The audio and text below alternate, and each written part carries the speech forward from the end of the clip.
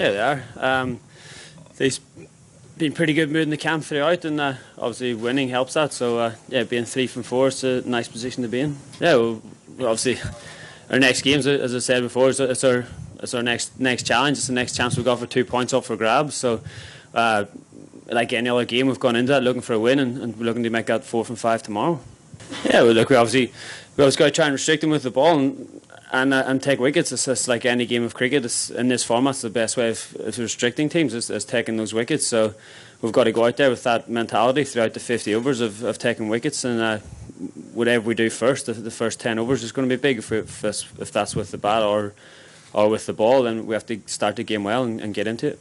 Yeah, it's a nice position to be in. It's one where we want to be, and the quarterfinals is a goal we set ourselves before we came here. So as I said, we're in a nice position now, but it doesn't count for anything if we don't keep hitting in performances, and that has to start again tomorrow.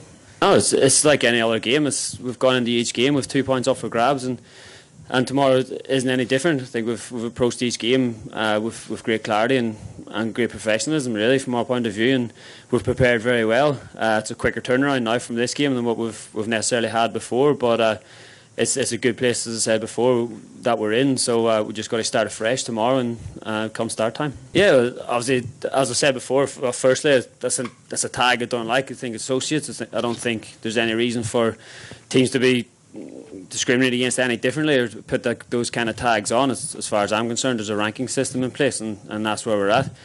Obviously, for the country, getting through the quarterfinals, the publicity and the hype back home at the minute's right up there, and you speak to people who are back home, and the stories that you see coming out of there are great, and that's where cricket's going in Ireland. So hopefully, yeah, we do make those quarterfinals and keep pushing on as a country ourselves, and hopefully, yeah, the ICC take notice and we start looking at the next World Cup. I think obviously cutting teams in World Cups isn't the way forward. I think I'm not sure what the vision is for the game, but if you want to progress your game and grow the game of cricket, then cutting teams in world competitions isn't the way forward.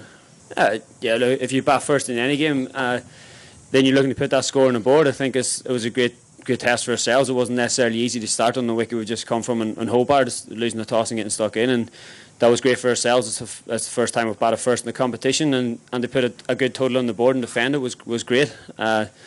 As I said, whatever we do first tomorrow, we have to start well, be in the first 10 overs, be it with bat or ball, and we've seen how hard India came at the West Indies with the ball as well, so that shows. I don't think they necessarily got a weaker suit as such, but as I said, we just got to start well tomorrow. I think what India do is entirely up to themselves. They've obviously qualified, but I'm pretty sure they'll be looking to try and get top spot in the group as well. So I don't expect them to come in any way, shape or form lightly at ourselves. So we'll be ready for that. But however they decide to go about things, or whatever team they pick, that's up to them.